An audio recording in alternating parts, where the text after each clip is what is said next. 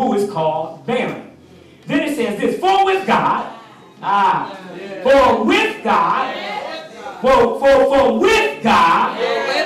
he's explaining to her, no, a man could not do this. A man cannot do what I'm about.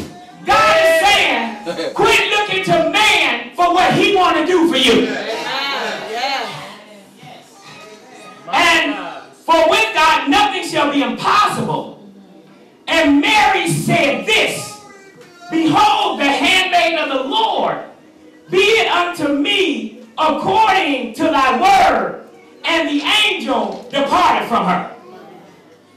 The key to this is that Mary believed it. That's right.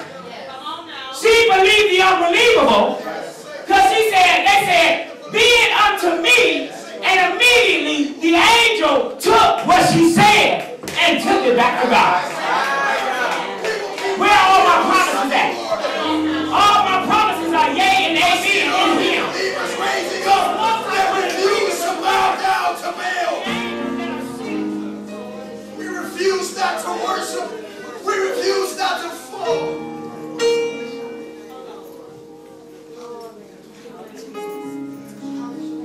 There is such surrender in the house. People are surrendering that have not worshiped in years. Have not been on their knees in years.